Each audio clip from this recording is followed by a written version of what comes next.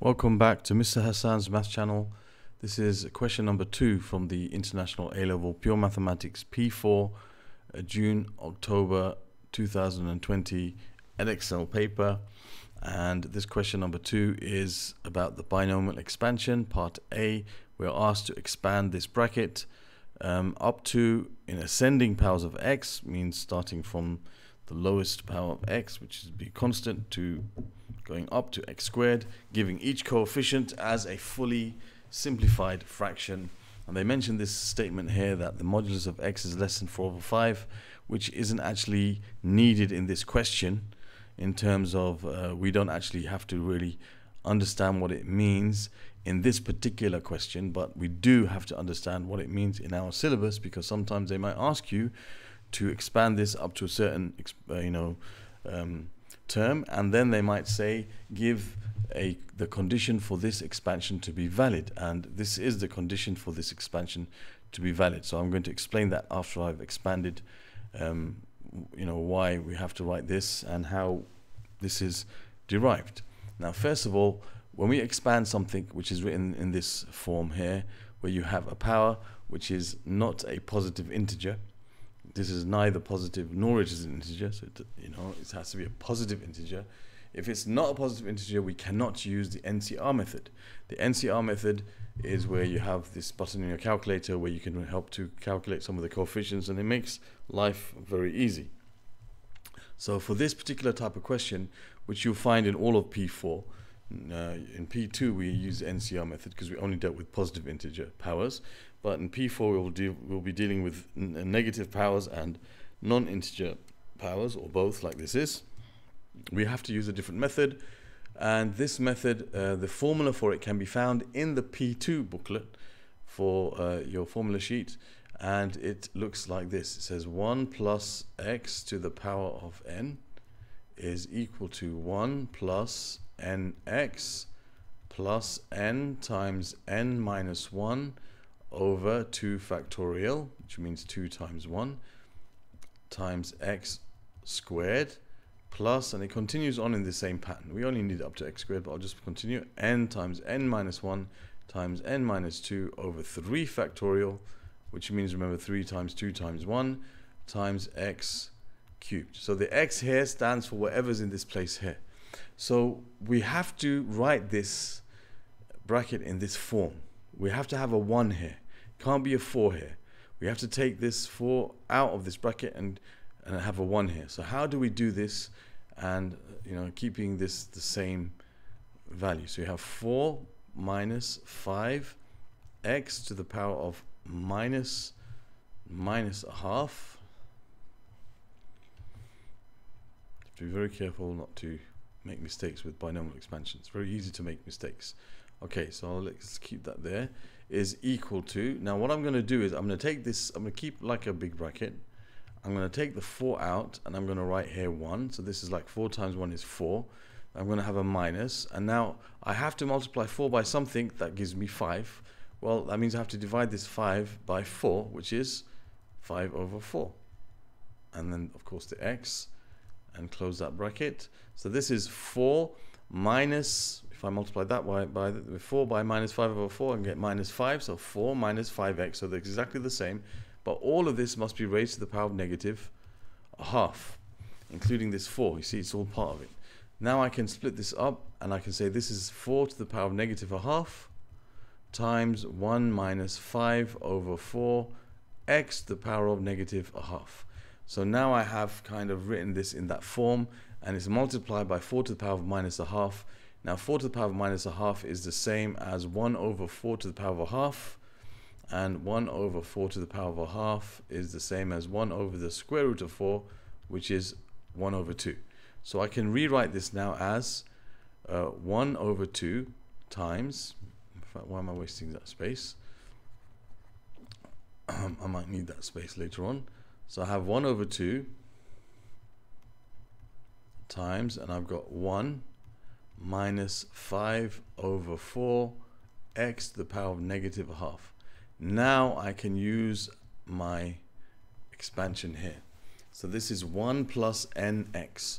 So 1 plus n, which is this power, which is minus a half, times x, which is whatever term is in this place here, including its sign, which is minus 5 over 4x. That's what the x is. The x in the formula is whatever term is in this position here. Okay, plus, and I'm going to have n times n minus 1, so it's going to be minus a half times, now minus a half minus 1 is minus 3 over 2, over 2 factorial, which is 2 times 1, times, and I'm going to have minus 5 over 4x squared, plus, and I can stop there. So 1 second, I did a little thing that I shouldn't do here. I forgot the half. There's a half that's multiplying all of this. Okay, so be careful about that. That half is multiplying all of this. Okay, so now what I can say is this, if I simplify this, let me leave the half outside and simplify whatever's in here. So I'm going to have 1. Now this is a minus times a minus, which is a plus. So I'm going to have plus, that will be 5 over 8x. And I have a minus times a minus, which is a plus, and a minus term squared, which is also positive. So I'll end up with another positive term. And I'm going to have 1 times 3 over 8. So that's 3 over 8. And this is going to give me 25 over 16 x squared. And that's as far as that goes. So now I can just multiply everything by a half and write it out in a clearer way. So a half times 1 is a half, and a half times 5 over 8 is 5 over 16, so that's 5 over 16x, and I'm going to have 3 over 25, which is 75 over 2 times 8, which is 16. 16 times 16 is going to give you, I think it's 256. Let's just make sure. So 16 times 16, yep, 256. That's 256x squared.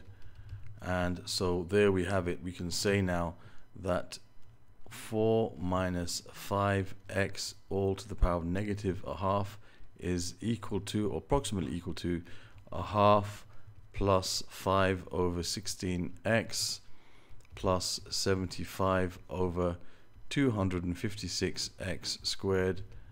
And there is our expansion up to the term in x squared. Okay, now what I was mentioning in the beginning is something important, and this expansion is not going to be valid unless whatever number goes into this position here. Okay, so in this case, what goes into this position here? Okay, the thing that is, because this is going to be a raised to the power of 1, then raised to the power of 2, then raised to the power of 3, then 4, then 5, then 6. This is an infinite expansion. These will never ever stop. These terms will never ever stop. That's why that, you know, we have to stop somewhere.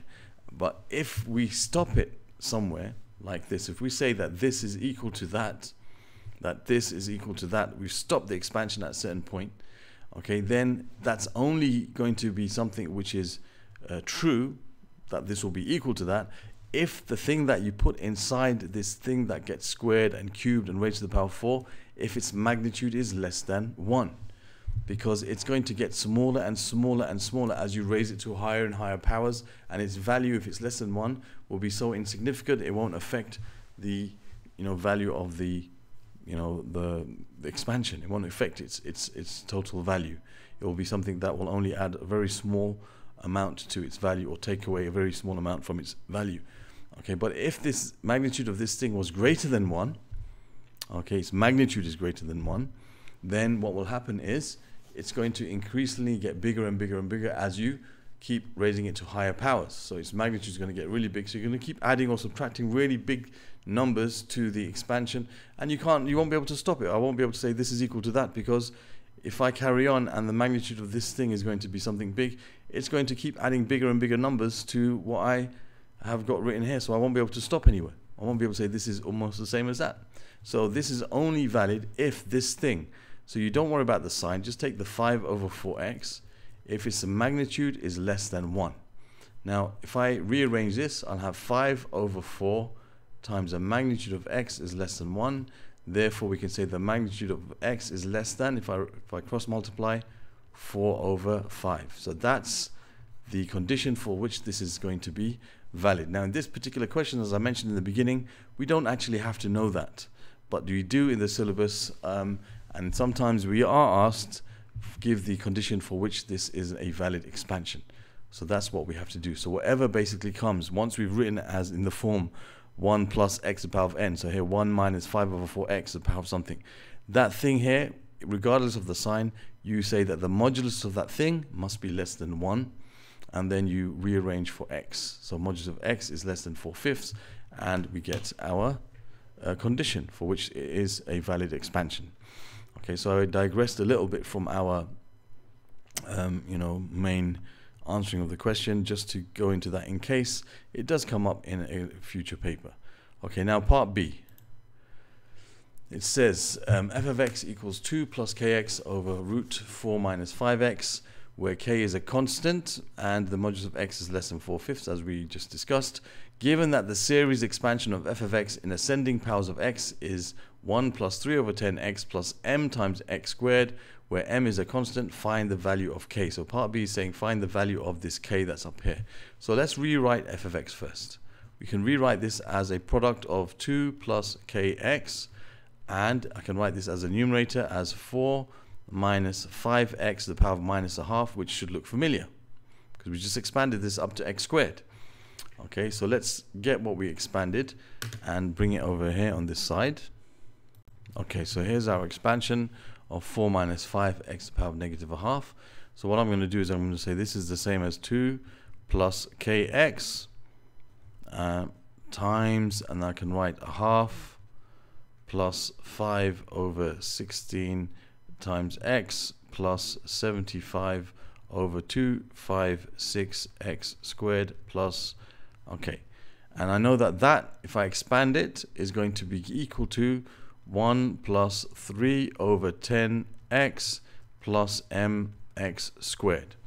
Okay, we know that the expansion of this is going to give us exactly what's written over there. Let me just,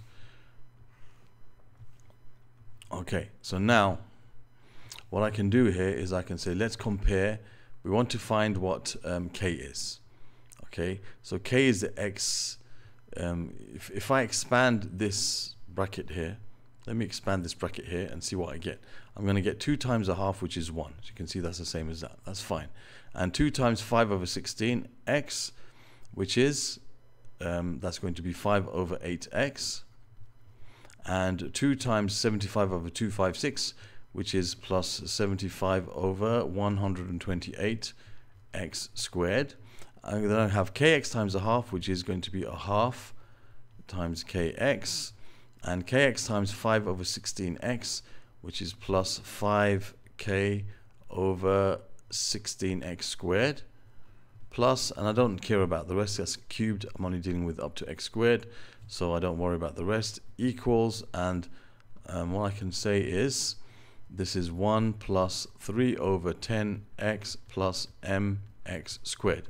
So if we compare the x terms, because I want to find what k is on this side, first of all let's actually rewrite it in a more clearer fashion. Let's bring the x terms together. There's x terms and x squared terms. So you have 1 plus, now you have 5 over 8 plus a half kx. So you have 5 over 8 plus a half k. That's the x term. And the x squared term is 75 over 128 plus 5k over 16. That's your x squared term. And that's equal to 1 plus 3 over 10x plus mx squared. So that's a bit clearer now. I can see that comparing the x terms, you can see 5 over 8 plus a half k must be the same as 3 over 10. So 5 over 8 plus a half k is equal to 3 over 10. And I can use this to calculate what k is. Okay, because I can, let me just get rid of the fractions. I don't like fractions. Let's multiply by 40. That will be the LCM of the denominators. So multiplying both sides by 40, 5 over 8 times 40, well, that's going to give you 25, because the 40 and the 8 cancel to give you 5. 5 times 5 is 25. A half times 40 is 20.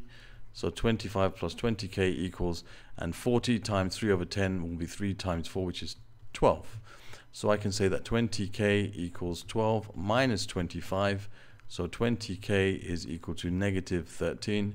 So k is equal to negative 13 over 20. So we got the value of k, negative 13 over 20. And now we've got to also find the value of m, which we can use exactly what we've got up there to find the value of m, because we can see m is the x squared term. M is the x squared term. So this 75 over 128 plus 5 over 16k is equal to m. So we can say we compare the x squareds. We can see from that 75 over 128, we can say m is equal to 75 over 128 plus 5k over 16. So we can then say that 75 over 128 plus 5 over 16 times k, which is minus 13 over 20. Okay, we can just stick this in the calculator and work out what it is. So we have 78 over 128 plus, and we're going to have 5 over 16, and times, we're going to have minus, and we're going to have 13 over 20. Close the bracket, and that gives us 49 over 128, 49 over 128. So we can say m is equal to 49 over 128, and there we have the answer to part B and part C of this question about binomial expansion.